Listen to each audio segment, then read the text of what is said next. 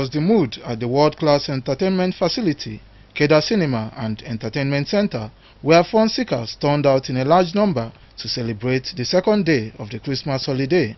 The game facilities were overstretched as fun seekers queued to partake in one game or the other, while the restaurant played host to guests of all ages. Traffic management agents had a hectic time controlling heavy traffic build-up of vehicles heading to Keda Entertainment Center. The Oba Zoo and Nature Park also recorded a large turnout of fun seekers who gathered to unwind. It was also a time for spiritual rejuvenation for others. When you don't pray, you become a prey.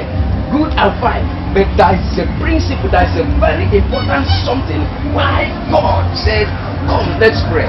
Hawkers of various Christmas souvenirs, game operators and food vendors capitalized on the large crowd to make brisk sales. The museum ground on Obo Square equally witnessed a gathering of both young and old fun seekers. Some fun seekers at the various recreation centers described the Christmas holiday as an opportunity to spend quality time with loved ones and to have fun. It's been a great time, relaxing, having fun with your family, and at least a little break out of work. That's why we are not really based in Benin, but we had so much story about how relaxing some of your sports are. That's why we are here in town. Really great.